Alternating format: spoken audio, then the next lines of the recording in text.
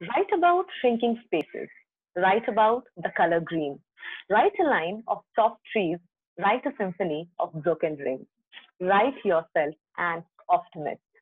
Hello everyone, I'm Dr. Queen Sarkar, and the lines I have recited have been written by someone who is not burdened with drumming symbolism and histrionic reality.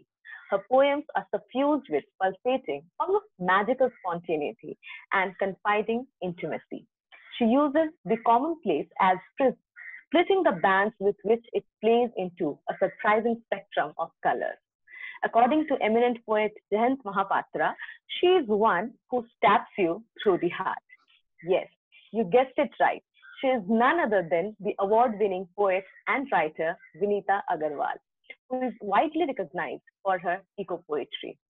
Author of 4 books of poetry, Two Full Moons, Words Not Spoken, The Longest Pleasure, and The Silk of Hunger, Vinita is also a recipient of Rabindranath Tagore Literary Prize 2018 and Gayatri Gamar's Memorial Award for Literary Excellence USA in 2015. Her poems have appeared in various international and national journals and e-zines, including Asiancha, Constellation, the Fox Chase Review, P Review Journal, Poetry Pacific, Mithila Review, Chandrabhaga, Blue Fifth Review, the Bombay Review, and other journals and in anthologies in Australia, Ireland, and Israel. She was nominated for the Best of the Net Awards in 2011, and her poems won the Moon Anthology on the Moon Tall Grass Writers Guild 2017. She was awarded the first prize in the World Weavers Contest in 2014 and a commendation prize for All India Poetry Competition in 2014. She also co-curates events for Pen Mumbai and sub-curates for the Kala Ghoda Literary Festival. I welcome you to TYMS Academy, ma'am. It's a pleasure to have you here. Thank you, Queen. Thank you for that warm introduction. Pleasure to be here. Same here, ma'am, and we are really honored to have you here. So, ma'am, to begin with, I mean, as you know, I already said that your poems, I mean, your eco poems, I mean, they're very different from what environmental poetry or ecological poems or the part of Anthropocene that we have been reading and dealing with. So, tell us more about this genre of eco poetry and what inspired you to write eco poems. Okay. Well, your question addresses a theme which is very close to my heart, especially now because this whole anthology on climate change is just about to be released on September 10th.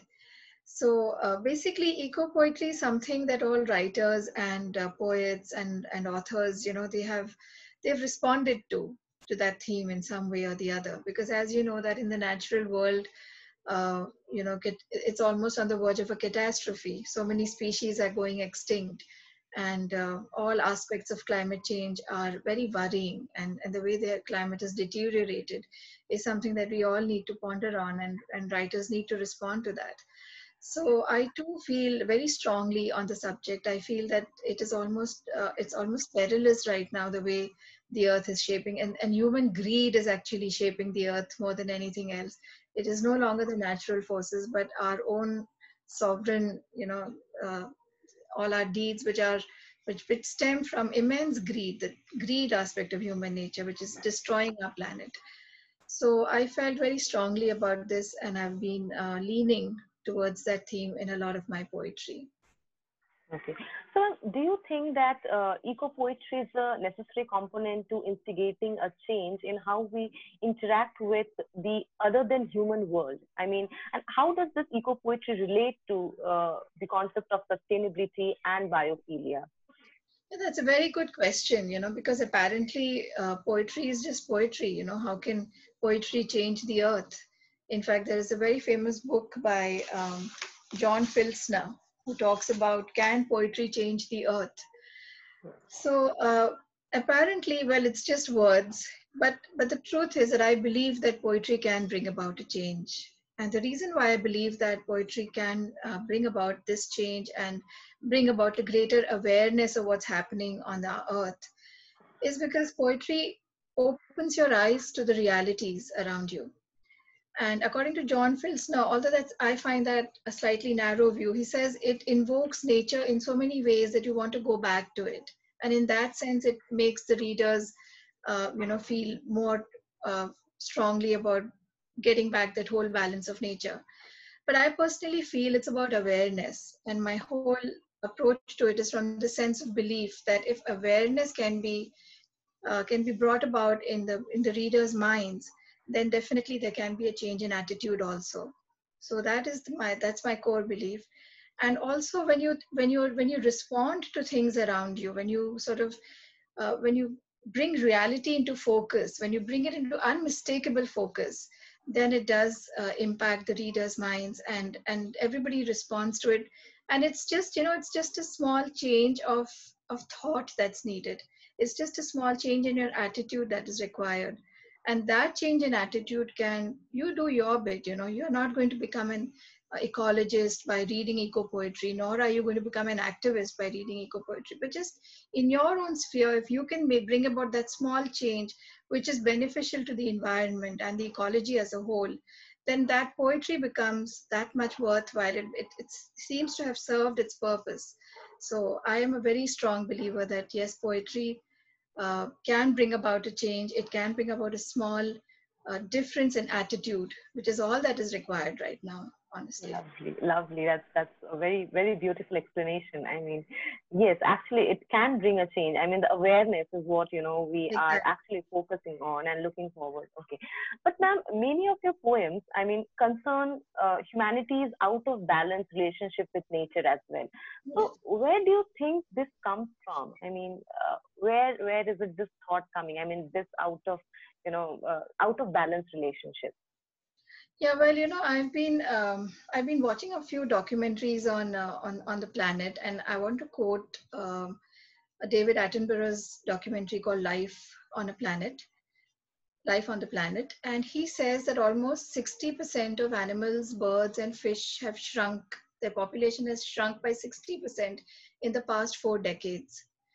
So it's very clear that it's something that man is doing out of greed that is creating this havoc and wreaking this havoc in nature, which is why so many animals and birds are going extinct, and climate is changing in a drastic way. So I think it is all, the one answer is man. Even the bees are on the verge of extinction. So Yes. if we don't change our way of life, if we don't start behaving in a way that is responsible, and remembering that we're leaving behind a legacy for the future generations, and we can't exploit the limited resources of nature, unless we don't keep these things in mind, we are just going to ravage the earth, because all the resources are limited, and our ravaging is not going to stop as long as capitalism exists, and this whole thing for profit exists. So unless that changes, I don't think anything can change. It's got to come from us. It came from us. The destruction has come Yes. from us, and the construction, or the reconstruction of planet Earth as it was, also should come from us. As you mentioned that human beings are responsible for both this construction and deconstruction. It reminded me, in my during my first job, I was actually taking up environmental management as one of these subjects, and there, Okay. I got I mean I could read some of the destructions that that were human made, whether it was the oil spilling case, or even nowadays, the way people are just leaving their masks here and there. Like when you move out, you will find that the face masks are on the road. So Right. actually, this is actually creating hazard not only to the environment but to other human beings as well. So this awareness is very important, and we need to understand that we all are connected. So Yeah. thank you so much. So, ma'am, was there any moment or moment within a particular poem when the nexus between the poetry and environmental consciousness came home to you? Yes, actually, many poems. In fact, all the poems that I've read on eco poetry have always brought home that point. And I've always felt, I've always gone into a 5 minute, at least a 5 minute silence after I read eco poetry, and it's so moving, and it is extremely thought provoking, and you need to and one automatically responds with a sense of responsibility. It's eye opening. You feel that there is so much damage, and innocent animals and birds and fish are suffering, and so that really gets to me. And I feel that eco poetry does bring about that shift in the heart. And there are so many poems. If you'd like, if I have your permission, I could read a Yes, small. absolutely. I mean, I was about to say that, ma'am, that if you could read some of your poems, because, that would be wonderful for the readers and the listeners. Sure, I would like to read a poem titled Arid. So this poem is basically on this extreme dry climate in some parts of the world. And it is so dry, and water has become such a precious commodity. So this poem is on that. It's called Arid. So dry, dryness with cracked heels, barely a turban of shade on the head. Dryness that chalks the roots' velvet suit, soil unbuttoned to the waist. I've lost the fingers of my son's rust hand in the earth's ochre crust. The gay girl puppet sways, inappropriate celebration, orange, sienna, crimson, all one in flat beige. This hardness allows no footprints, accommodates no seeds in its khadi uterus, owns up only to cramped rib cages, xeric nucleus eyes. In my mind, the chicken in the wire coop are saved by dense green intentions. Determined, I scoop out the excess of sunlight from the air. My head has enough dark spaces to take in endless illumination. But nothing changes. Ours stay transfixed in heat. I miss the moistness of rains, its sarangi notes, open-fisted generosity, the colors locked in its belly, the yin to the yang of the throat, people cavorting. This shaken expanse breaks every promise that time ever made to life, that of relenting.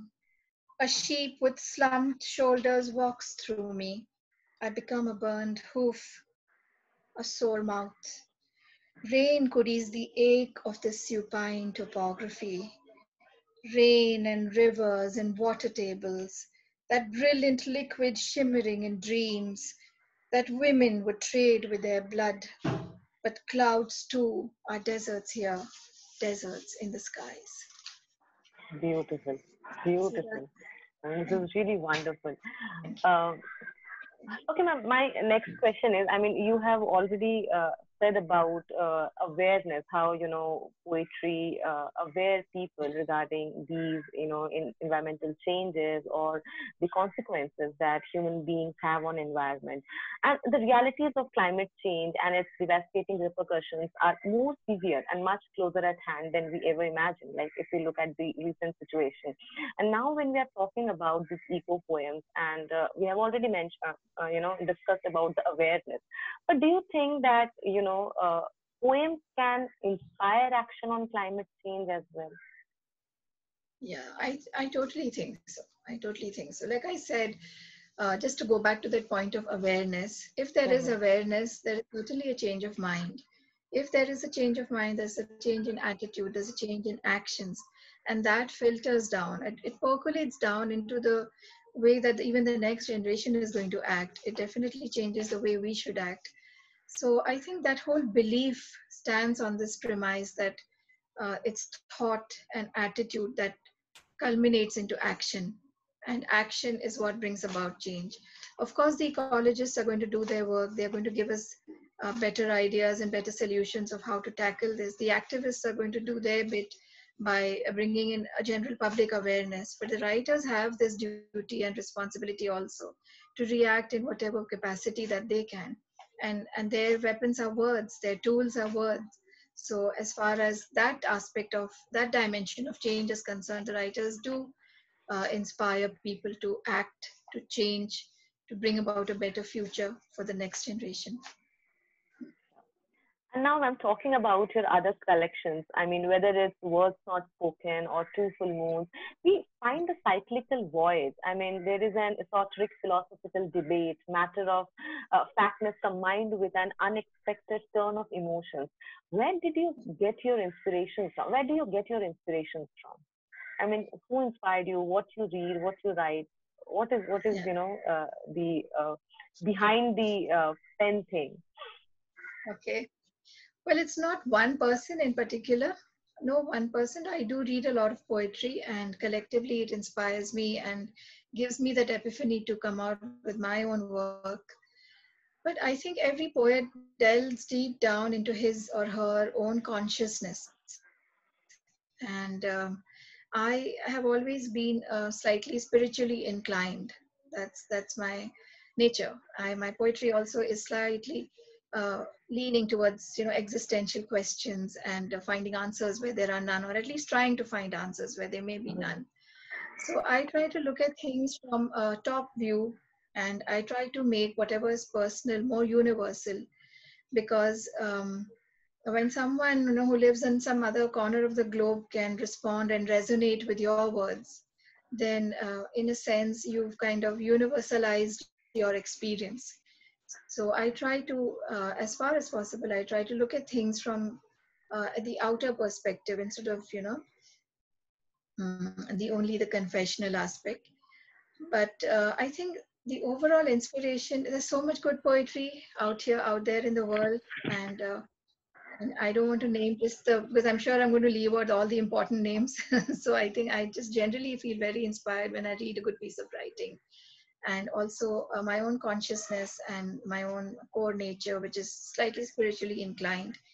Uh, I think it shapes my poetry. Ma'am, what are your future projects? I mean, what are you writing now? I mean, what are we expected to read next? Okay, so right immediately what's going to come out is this anthology on climate change, which is titled Open Your Eyes. It's releasing on the 10th of September. And that's something I'm really looking forward to, because it has these 63 poets from many parts of the globe. And it's full of these diverse voices addressing different themes of ecology and environment. And I've edited the book with a wonderful foreword by Ranjit Hoskote, which is also very enlightening. So that's something I'm looking forward to immensely. And apart from that, I would like to focus a little bit on some translation work. Let's see, that's still in the pipeline, so I don't want to talk too much about it. But hopefully, something on in the translations might come out. Congratulations for your, new anthology, Open Your Eyes, Thank an you. anthology of climate change, if I'm not wrong. Yes. Ma'am, with this, pandemic crisis, with this, amidst this lockdown, there are so many debates related to poetry and how the entire climate, or everything related to poetry is somehow connected. But how do you think that how your anthology, Open Your Eyes, is different from the other projects that are coming on, or the other poems that we are reading? I mean, what distinguishes it from any other anthology or eco poetry or ecological poems? Yeah, the fact that this is a consolidated work on eco poetry is what distinguishes it from. There are many eco poems out there, but this is one anthology which has this whole collection of poems on the environment and on all aspects, almost all aspects of the environment, whether it's trees, or whether it's lack of water, the you know the mass fishing that takes place, or other things that are so critical right now. So it addresses almost, and then there's this whole global voice, in that anthology, which is amplified into one plea to save the planet. I don't want to dramatize it too much, but just putting it concisely, I'd say that it is one consolidated work of eco poetry, which which will probably distinguish it from the others. But yes, all the flavors are there. It is poetry at the end of the day, and the craft is as important as the theme. So you get to see a lot of beautiful craft, diverse craft also in the anthology. Thank you so much, ma'am. Looking forward to reading Open Your Eyes. And, you know, with this, we come to the end of this really interesting and thoughtful session. And whenever I get this opportunity to have a conversation with a poet, I request them to recite one of their favorite poems before signing off. So over to you, ma'am. Oh, all right. So I'm going to read a really short poem, uh, which I wrote when my father had passed away. So it's called Gift. It is a gentle shape, this white moon my father gave me the night he passed away. It hangs under the window every night, a farewell gift. Leaves the skies quietly at dawn to slide into my throat all day. Some nights it returns, chipped, halved, sliced, imitating life, scarred like the face of pain, but always there like a presence that's never left. Thank you so much, ma'am. Thank Yes, you. you're saying something. No, I was just saying thank you very much. It's been an absolute pleasure and a privilege to be talking to you. Thank you for inviting me. Thank you so much. I hold a similar feeling. Thank you so much for being here, for being with TYMS. Thank you so much. Thank you very much. Thank you.